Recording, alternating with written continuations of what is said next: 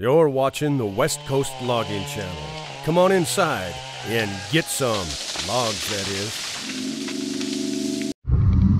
Okay, hopefully nothing happens, but it seems like every time something does happen, I don't have the camera on. And it's been raining like crazy, and this is freaking steady.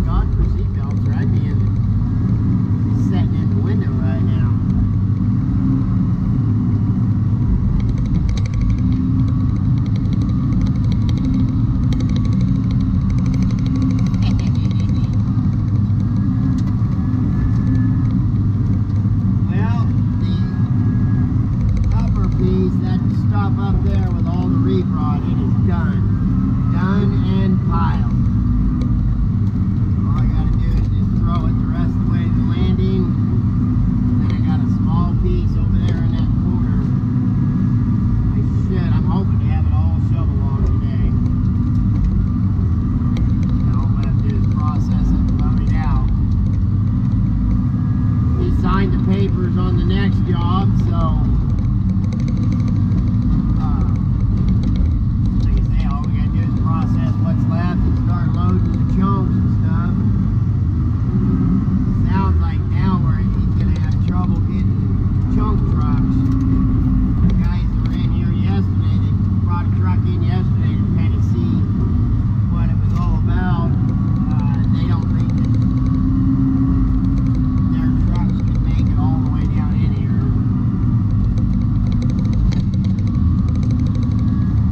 But I guess, I don't know. Like I say, I just play a truck driver on YouTube. So. And I ran off and forgot the mic in the car, so hopefully you guys can hear me.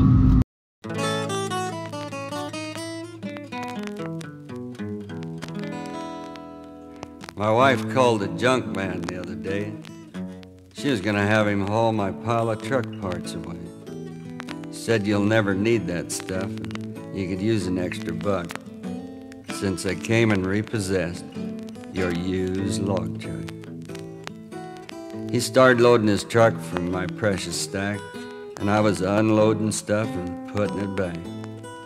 I said I'll sort out the parts I don't want to throw away. They're probably just exactly what I'll need someday. That mud flap and taillight are okay yet, and I can make that old heater work again, I bet. And as we dug through that pile, I felt kind of sad. Brought back a lot of memories, both good and bad, when I was hauling with the best of them. And if I hadn't had bad luck, they would have never repossessed my used log truck. Joe started out like I did, and he made it big. I saw him last week with a brand new rig. I'd like to try it again someday, but that's something I don't want my wife to hear me say. If I mention it, I'd have to get ready to duck, since I came and repossessed my used log truck.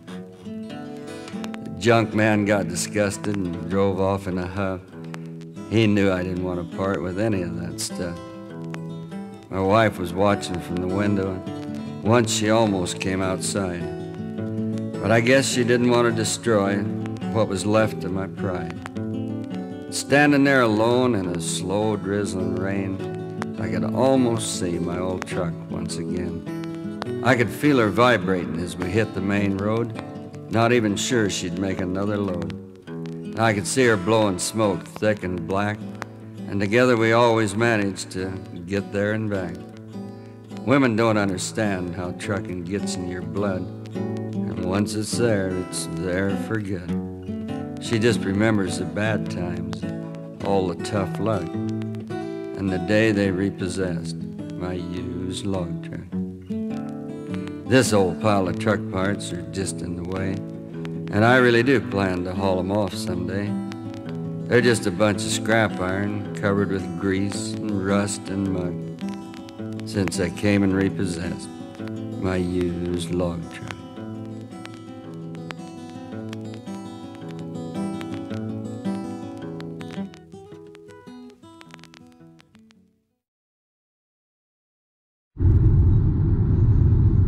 How we doing, friends? Hope all is well. Been a pretty successful Saturday. I got the whole top end logged off today and got it all. It's almost to the landing. Boy, that top piece, what a pain in the butt. Anyway, so I got to ask the difference between, or production difference on yarder logging or shovel logging. And, you know, I'd have to say that if you put a yarder on the same exact ground you would a shovel, hands down, the shovel is going to produce more.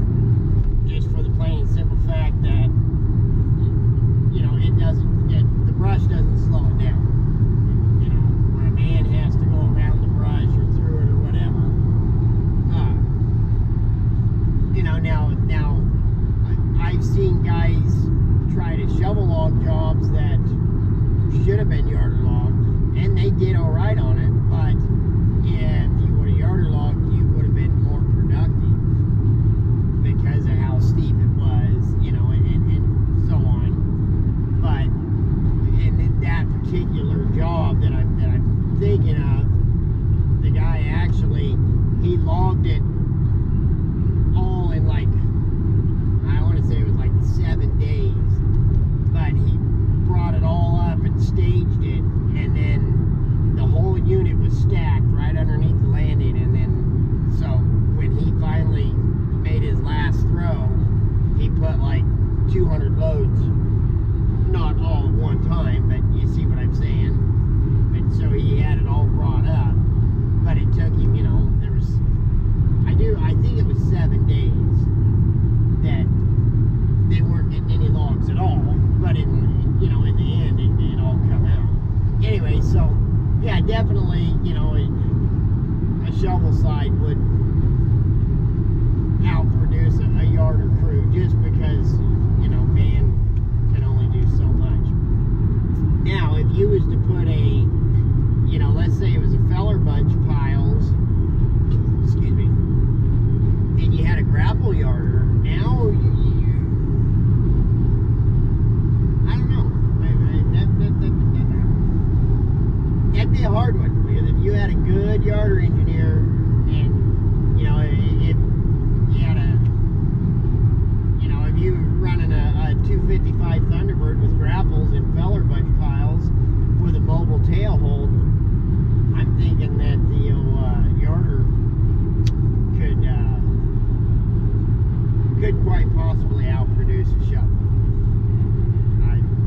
I'm not going to say 100% sure that it would, but it'd be damn close. But, you know, there's so many different variables in, you know, why you shovel log versus yarder log, so on and so forth. You know, obviously, first and foremost is the ground. Is it too steep? Holy crap. Following these guys doing almost 95 miles an hour. Mama would have my hind end. Old Kermit's just leapfrogging right down the highway. Man, it is windy. Holy smokes. Anyway, it's got to tell my story there. I wasn't watching my speed. Shaving crickets. That guy is absolutely hauling ass. So, anyways, yeah, you know, first you'd look at how steep the ground is, and if it's too steep, then you got a yarder log. But, you know, there are some landowners that in the winter, they absolutely do not want people shovel logging. And so you guys end up yarder logging pieces that would be more productive to do with a shovel. I've seen that done several. Holy smokes, it is windy. And this car next to me is freaking out, thinking I'm on a trunk or something.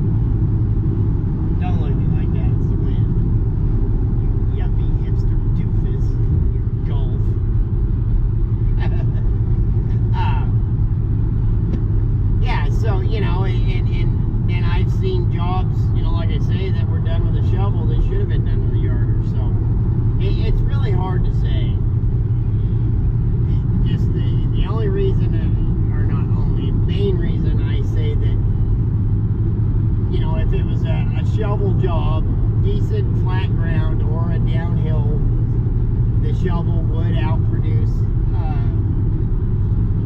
a rigging crew. Just simple fact that it doesn't get tired. Now, if you got an old piece of crap shovel that breaks down all the time, now you're talking about something different too. So I know it doesn't really help out much, but that is the main reason. And before I forget about it, I got more to say about that. But Chuck Stevenson asked me about why I start so early in the morning loading trucks, and it wasn't to get more loads per day, and it absolutely is, because it's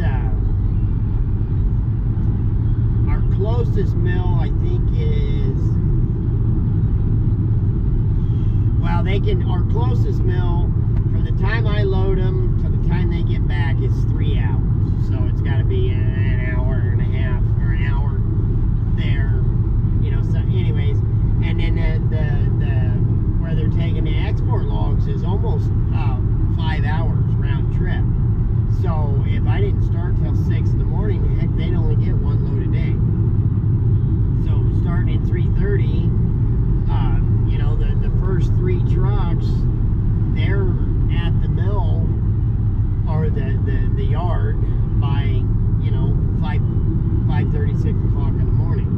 So that's the whole reason we start earlier, is so they can get more trips. And then when you're hoot owling in the summer, and when our heat restrictions, we do it because we're shut off between 1 and 8 o'clock when you're on certain fire levels. So that would be another reason. Anyway, so I wanted to remember to say something about that. Chuck asked me last week, and I forgot to say something. Gosh dang it. That's why I didn't want anybody in front of me. It's not raining, but the road's wet, so now I gotta run my windshield wipers. But anyway, so yeah, it's so hard to, there's so many variables about yarder logging versus shovel logging that, and was talking to some guys over in Pennsylvania just the other day. They called me to ask about yarder types and whatnot. They're thinking about getting into taking a yarder over there. But one guy said, well, why wouldn't you skitter log? Wouldn't it be faster? And it is, but it isn't. The skidder only takes so much, whatever size skidder it is, and it brings a little bit every few minutes or whatever all day long. Where, the shovel, and it depends on how you do it too. Like the way I'm doing it right now, in the mornings, as soon as I'm done loading the trucks, I try to go all the way to the back and start bringing the stuff ahead. And it's what I call staging it.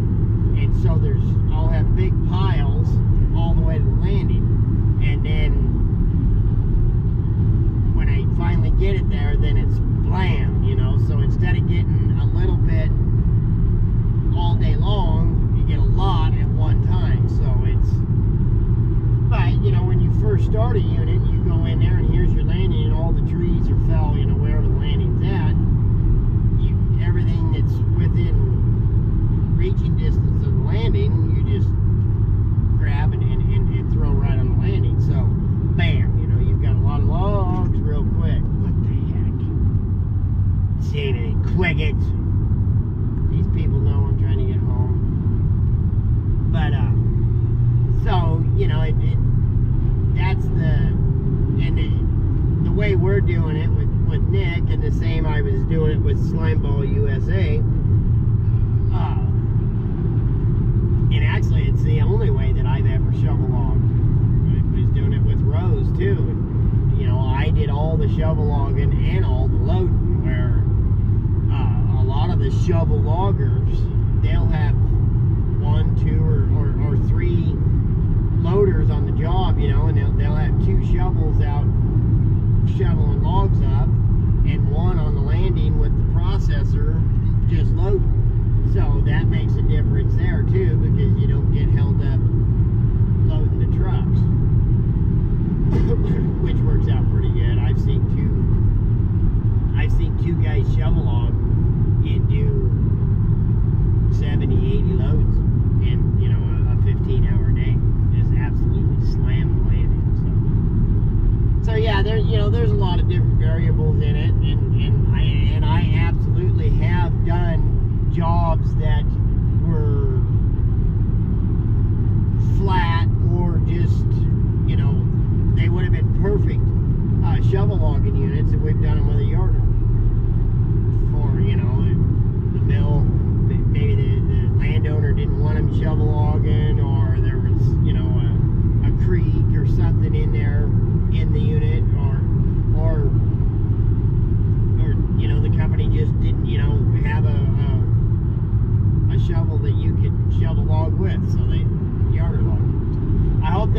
Stay safe. Get logs, friends.